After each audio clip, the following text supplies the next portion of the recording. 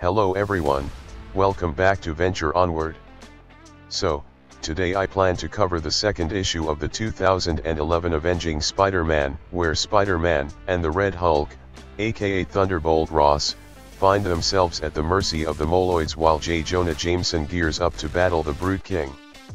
Z.E.B. Wells wrote the story with illustrations by Joe Madureira and Ferran Daniel. Please do me a solid and like and subscribe and hit that notification button, which I would greatly appreciate. Now let's get to the story. Some time passes, and the worm creature from the last issue arrives at Subterranea and spits out Spider-Man and the Red Hulk. Meanwhile, despite Mole Man's pleas, Jameson refuses to bow to the Mole Man's captor, the new Brute King of Subterranea. The king demands Jameson to fall in line, but Jameson, in return, tells him to speak English with them as they are still on American soil. The king orders his people to remove Jameson from the room while Mole Man tells him that he is a fool and that he has no idea what he has started. Elsewhere, the worm creature Moloids are dragging Spider-Man and the Red Hulk to some unknown location. However, when Spider-Man wakes up from his nap, he finds himself on top of the Red Hulk's massive chest as he is restrained. Spider-Man and Red Hulk have a back and forth, and Spider-Man wonders why the Red Hulk hasn't busted out, and the Red Hulk responds that he wants to see their HQ and raze it to the ground. However, Spider-Man dryly says that someone had already beaten him to it.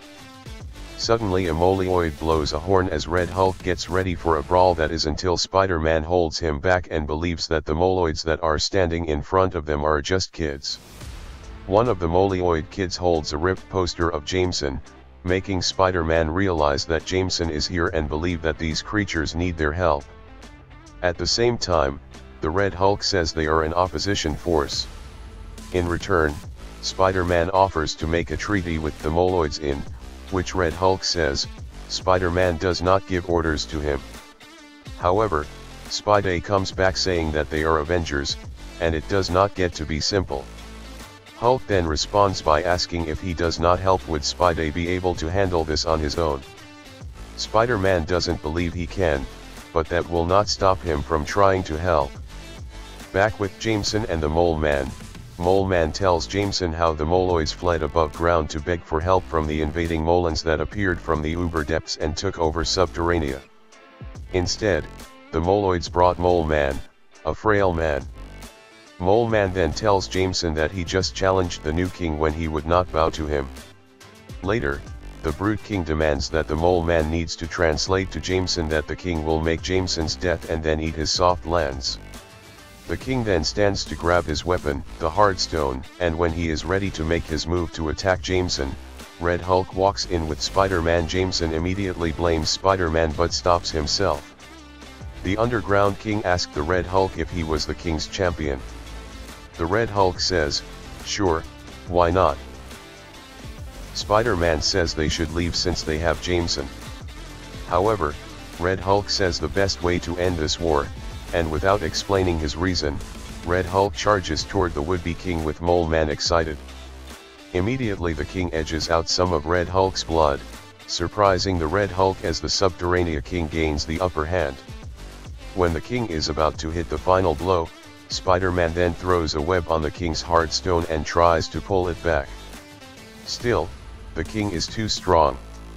Even with Spider-Man's help, the Brute King delivers the final blow. He hits his blade to the Red Hulk's chest, putting Spider-Man, Mole Man, and Jameson in shock and bringing the story to a cliffhanger. So that was issue number 2 of the Avenging Spider-Man series that happened in 2011. I like learning that not all Moloids are bad.